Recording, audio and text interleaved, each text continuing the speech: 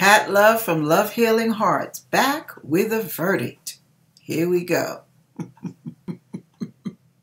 I really appreciate you guys participating in this little survey of mine. Not that anybody cares about what somebody does with their hair. I know it's not the end of the world or the beginning of it, but I just like having an honest consensus because we don't always see ourselves the way others do. And I really tried to talk myself into letting my gray grow out.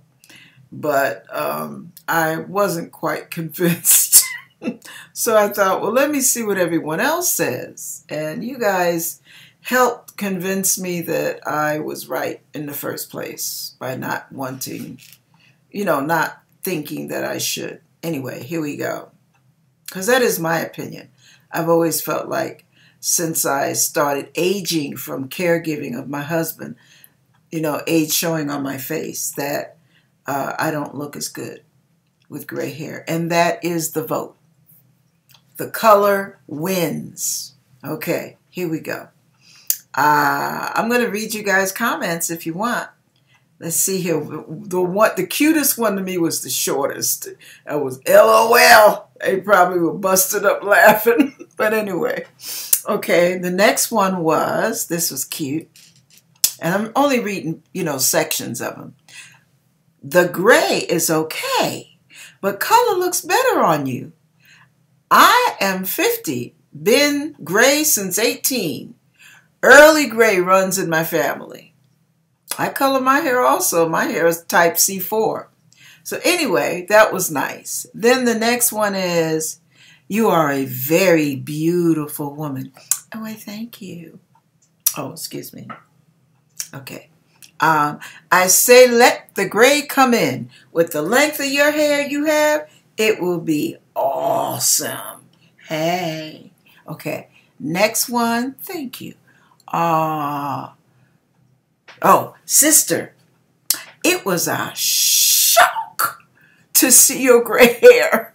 Your hair, gray to me, doesn't look anywhere as pretty. I think you should color it as long as you can. Okay. Next one.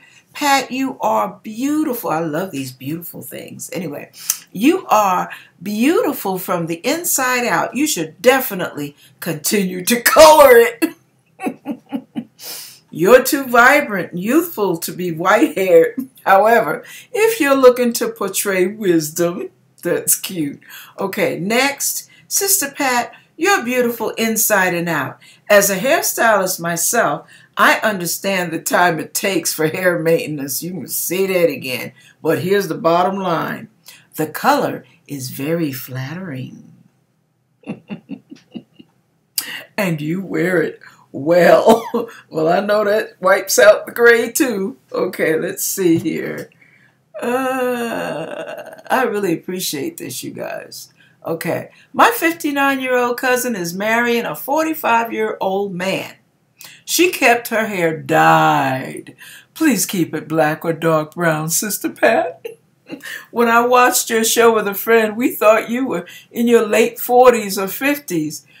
Gray hair can be beautiful, but black hair complements your youthful, energetic personality. Walk. Oh, anyway. Okay, I'm ego tripping right now, so y'all just bear with me. All these people calling me beautiful. Okay. You should do what's best for you. Going gray is a natural part of life. It should not be something to be embarrassed or ashamed of. Not implying that is you. But you should do something to, what did you say? But should be something to embrace and welcome. Yeah. Anyway, I do welcome it.